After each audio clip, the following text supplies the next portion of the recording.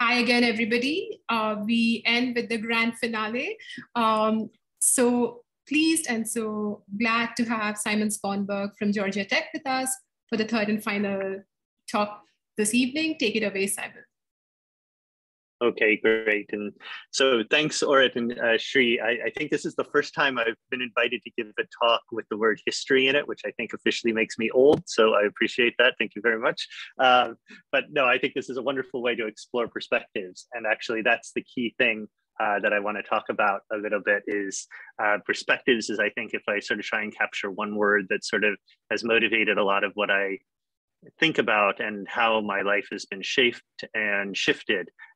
It's all about perspectives. And if you go to like my website, or if you've heard a talk from my lab, you'll know that I do a lot of work with animal movement. And that's a theme that's very important to me. I think animal movement is a wonderful way to sort of try and shift your perspective, because even with small brains, these insects, for example, are able to fly quite sophisticatedly. And sometimes they can even notice things that you might not be able to notice. And actually, some of that comes from their neuroscience, but some of it comes from their physics as well, just the different kinds of things that their eyes can be tuned to, such as really rapid detection of motion.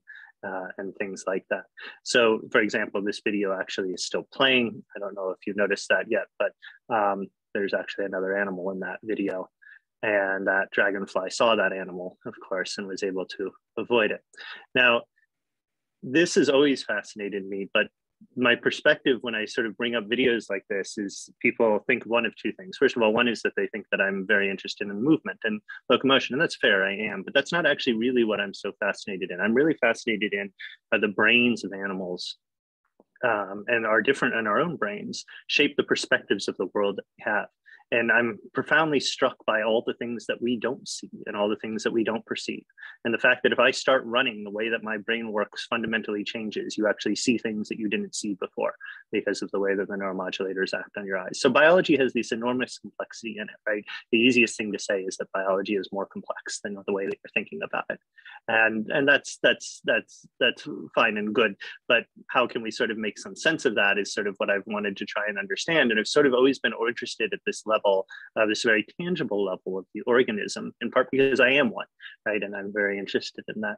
But the other perspective that sometimes people think that I have is that I must love insects, because I always show videos like that, and like here's a closer up of the. I thought I'd show a fair number of videos since it's later in the evenings of the dragonfly flying away, and you notice the frog even jumps up, and despite not catching the dragonfly, it still tries to push something into its mouth, right? So there's a lot of interesting things there, and just watching these videos can spark so much curiosity and interest. And in fact, it's a wonderful way to bring people into the lab and into science.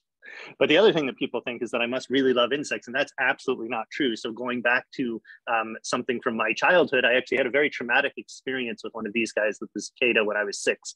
And I have no particularly love of insects. I was looking at a branch, and there was a cicada behind its exoskeleton that it was shedding, and its eyes lit up bright red, and it's buzzed, and I still have dreams about that sometimes. So I have no particular fondness of insects. It's not like I went off to try and study insects as a particular love affair, but it is a perspective that I have found and come to that is sort of an interesting system. And I don't actually define myself through the organisms that I study. That's something that we sometimes see a little bit more in some aspects of biology. But to sort of show how I got there as sort of the living history, this is where I grew up. I grew up in Missoula, Montana. This is a picture I took relatively recently when I was back there in winter, so it's quite cold there.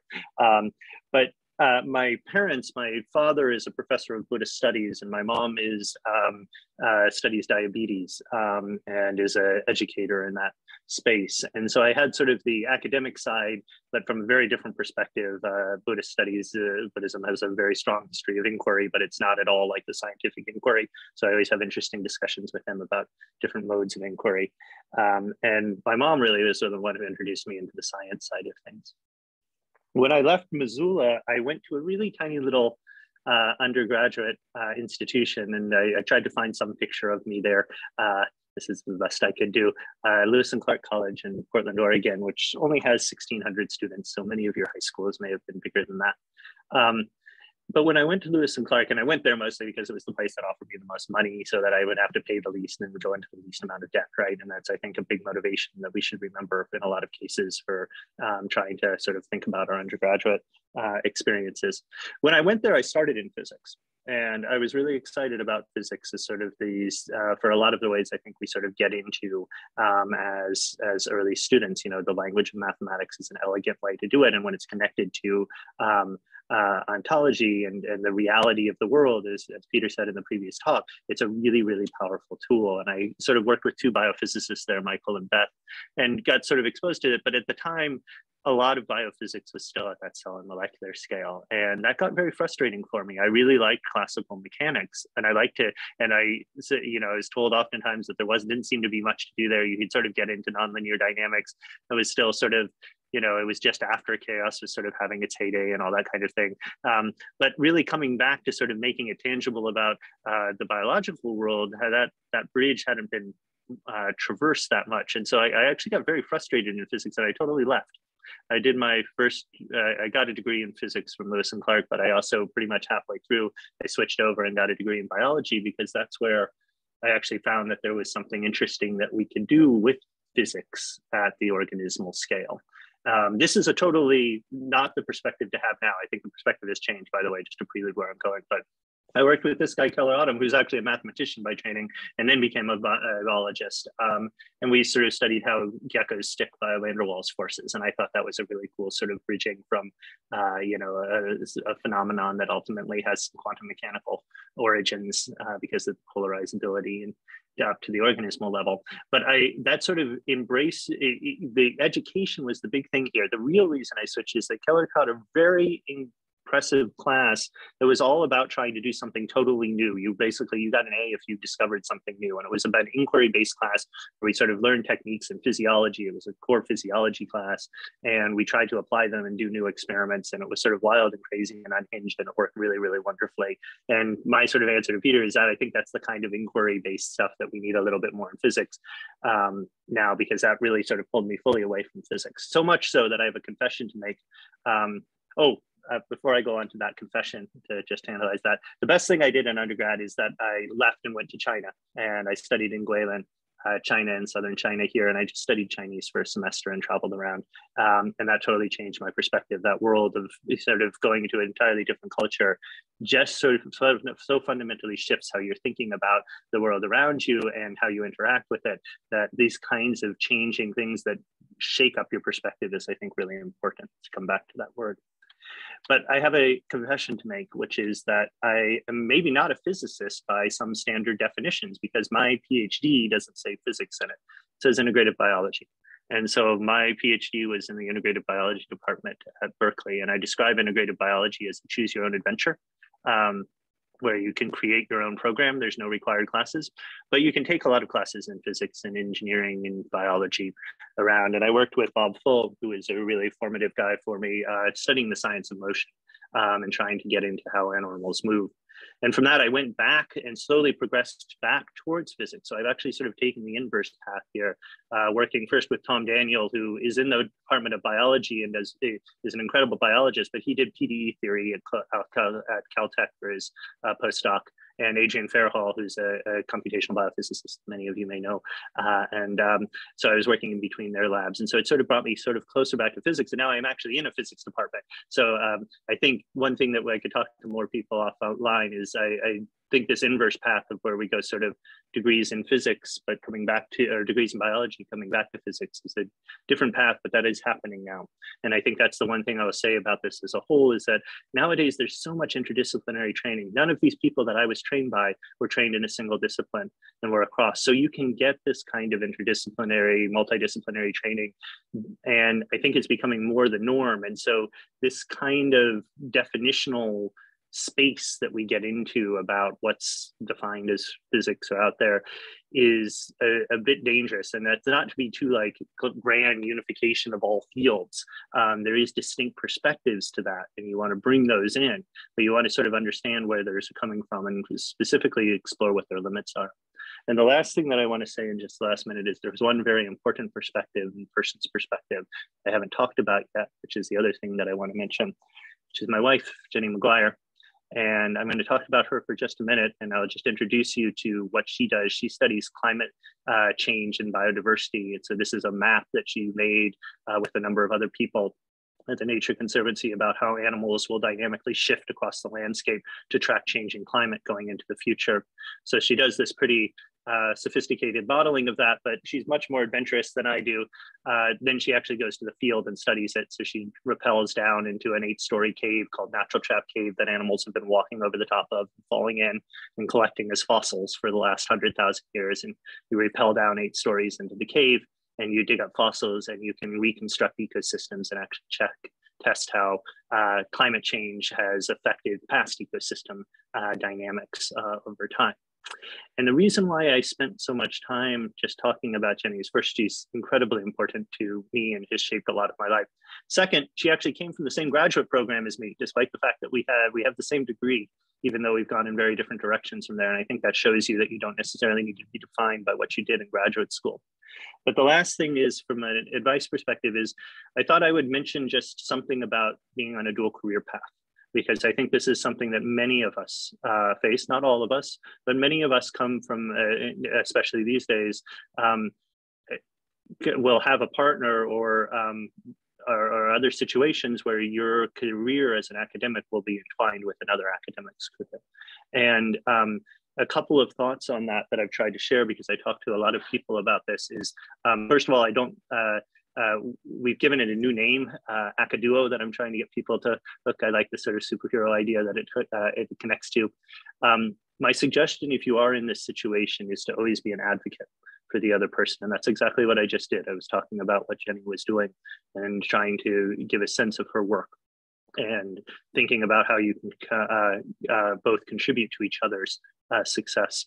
But the most important thing that I found when trying to navigate the realm of dual careers is that you really need to communicate well. And that means communicating where there is flexibility and where there isn't flexibility. The most difficult times I've seen where dual career situations have not worked out well, oftentimes there's a miscommunication of what people's needs are. What do they actually need in order to be happy? What will they be content with, either between themselves or between them and the universities that they're trying to negotiate with?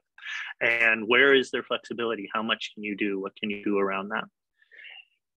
But there is a bit of a tendency to then get to define yourself just as a duo, just as the dual person. So the dual part is important here, but the separation is important. And you'll find if you are in this situation, especially if you're a young professional in science, make sure you do define yourselves independently and that you're contributing separately. Even if you're in the same fields, it's nice to have some identity that is separated so that people have different associations with you. And finally, I know this is an extremely challenging situation, and it doesn't always work, but it can. I want to emphasize the other phrase we oftentimes use to describe these things is the two-body problem, which I think is somewhat funny, because we as physicists should know the two-body problem is actually pretty solvable. It's a three-body problem that's hard, right? That's that's what's going to be facing me actually in about 5 months, because we're expecting our first child. So I'll see. I'll tell you. Come invite me back next year, and I'll tell you how I'm navigating the three-body problem. But the two-body problem can work out, but it's a very difficult situation. And if I can be helpful for that or anyone else, please get in touch with me. I'd be happy to talk about it offline. Thank you. Thank you so much, Simon. Thank you on behalf of the audience. Thank you for a terrific talk. We have time for a couple of questions. Audience, please feel free to unmute and go for it.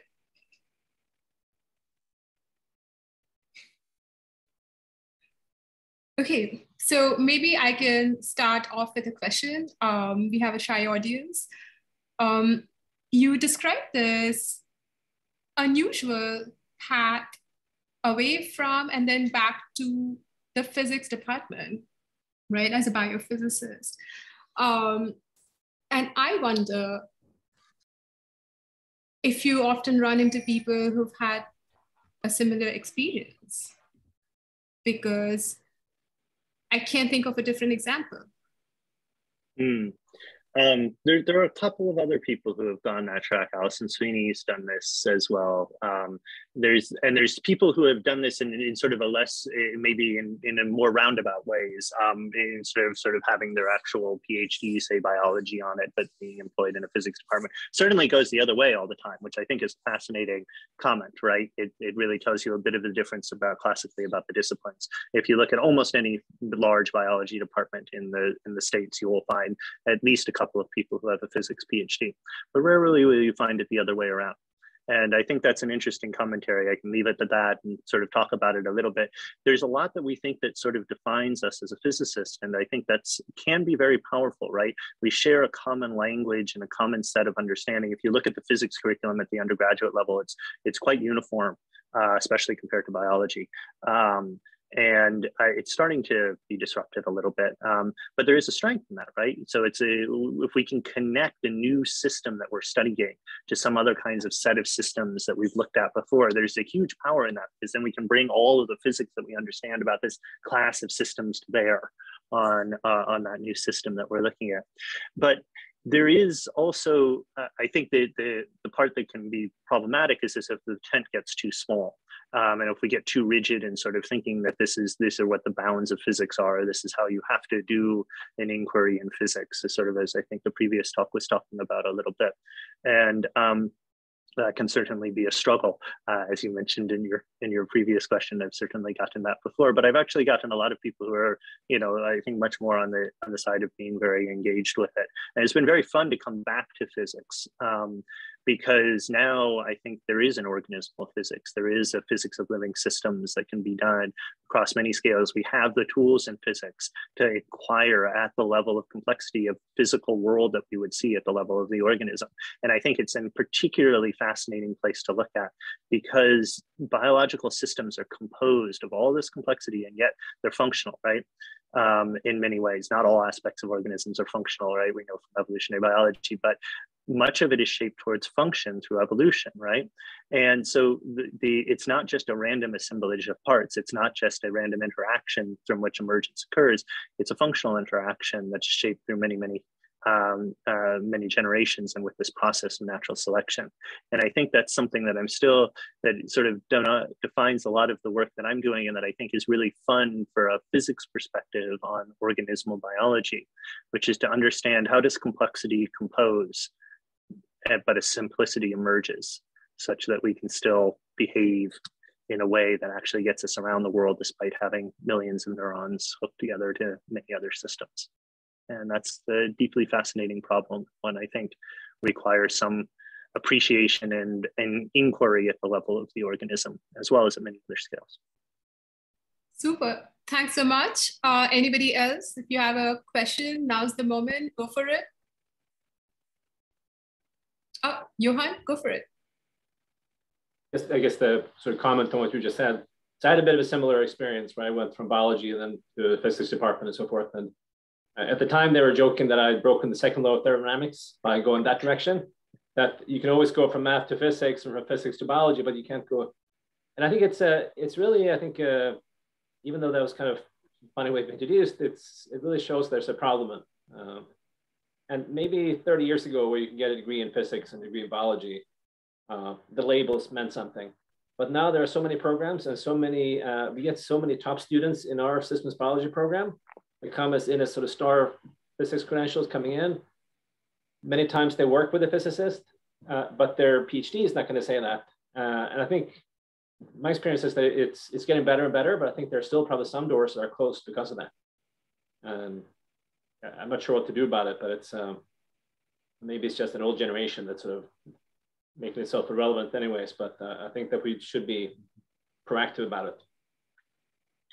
Well, I think there's the other aspect of it, which is that if we look at, there is a danger in sort of viewing it, this I don't think what you were saying at all, Johan, but there is a danger if we go too far, sort of viewing everything as just sort of grand unification, right? That everything is just science. Well, I get trained multidisciplinarily. The sort of pitfalls of multidisciplinary training is that everything sort of becomes one perspective that's just sort of supposed to be a mix of everything. I think we still have very strong specializations in areas that we go into.